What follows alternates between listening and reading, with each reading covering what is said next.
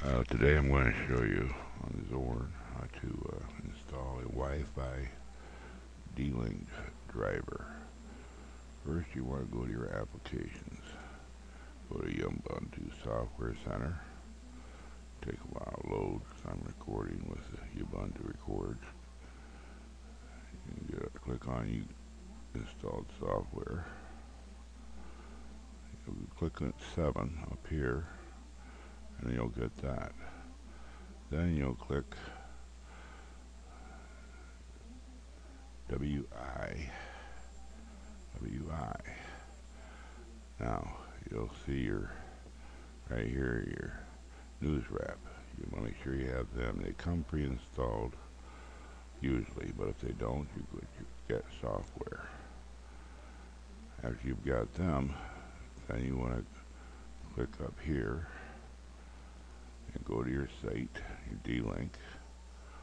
Make sure you have your D-LINKE driver, have the right version. Do not plug it in when you're installing your driver or you'll get an error. Click on United States.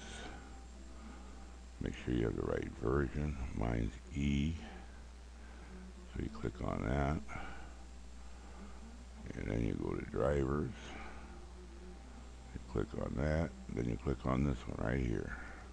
This is the one you want. You download it. And your downloads. After you've downloaded it, then you'll right click on it and you'll open the folder. Well, then you click on it and you'll see drivers. Well, after it opens, which I'll show you right here,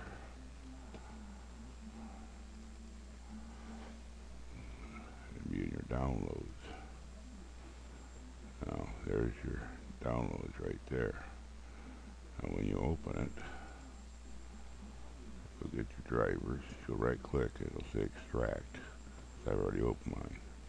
Now this is the one you want to do. You click on this, extract again. You'll get your INF. That's the one you want. Put that in a separate folder if you want, because you'll have to find it when you go to your Wi-Fi driver. Click on your applications. Let's see, system. Your start menu might be on the bottom. Now you want to go down here. Now this is your Wi-Fi drivers. You click on your search and your run down here at the bottom. But there you go. You click on that. You'll have to install you type your password in.